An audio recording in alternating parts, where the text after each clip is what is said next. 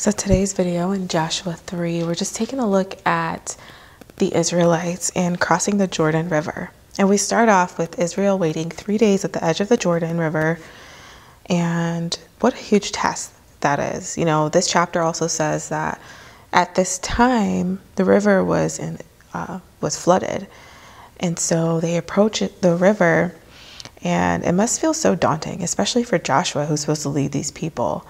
But the really beautiful thing is that God will guide them. The priests were to carry the Ark of the Covenant and guide the entire camp. And so in verses 5 through 8, God encouraged Joshua as a leader. Not only did he encourage him, but he guided him, and he gave him favor in the eyes of the people. And when, we're up against something that's so challenging, I know there's been times in my life where I'm facing something and I will ask God, please, God, help me. And I would get that encouragement. And it just feels so good to get that boost of encouragement. It feels good for our faith. And so that's exactly what God was doing. He encouraged him, he guided him, and he gave him favor in the eyes of the people. And the priests were to stand on the water's edge. So I thought that was interesting because, they didn't walk up to the Jordan and then the water opened up for dry ground. They had to actually step in it first. And oftentimes God will ask us or give us a huge task, right? And he'll put something on our hearts. And we need to take the first step. We need to start and then wait. We need to see, okay, what's next? So the priests had to put their feet in the water first. Imagine they said, no, God, that doesn't make any sense. Or God, can you just, open the waters on dry ground first, or whatever. They had to take that step of faith.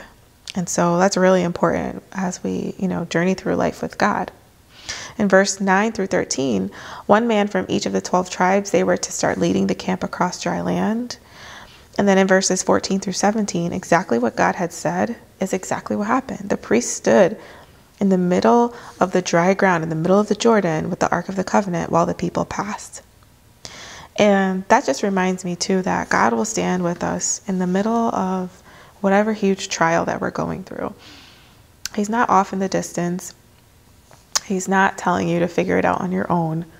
He will guide you one step at a time. And not only will he guide you, but he will be there with you right in the middle of it. The priest didn't go ahead and then everyone crossed behind after. With the Ark of the Covenant, the priests were there holding the Ark of the Covenant in the middle while the people passed over, while they were going through from one point to another, while they were going through that really huge obstacle. God was with them.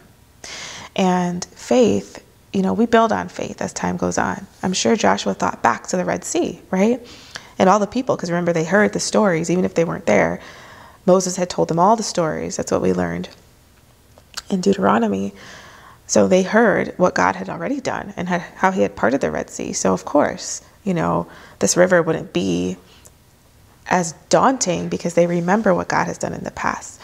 So that's why I think journaling is really helpful too, because I write down things that I feel like God is putting on my heart. I journal my dreams. I journal, my Bible studies, because it helps for me to go back and read, okay, God got me through this, and he can get me through this. This is kind of similar to something that he's gotten me through before. So yeah, our faith, I think we could just build on faith. And that's probably what, Israel did at this time. That's what Joshua did. They held on to that faith, knowing that God had done it before and he will do it again. And also that gives them a little bit of confidence and faith to move forward to the battles that they are about to experience as well, as they are going into that promise. So if you're facing a huge trial or a huge obstacle or whatever it is that that God has prompted you to move forward in, lean on him, pray to him. I promise you, he will show up for you. There have been times where I needed encouragement, but I also think to myself, I don't want to only seek God when I want encouragement or when I want something. I want to seek him to get to know him and to know his face and to just worship him and be around him in spirit. And he'll still encourage me in those times, thank you, God. I didn't even ask for that, but thank you so much, because I sure needed it. So anyways, let me know what you learned. I always love reading your comments. I post a new Bible study video on Wednesdays and Fridays at 7 a.m. Eastern. And I can't wait to study the Bible with you again.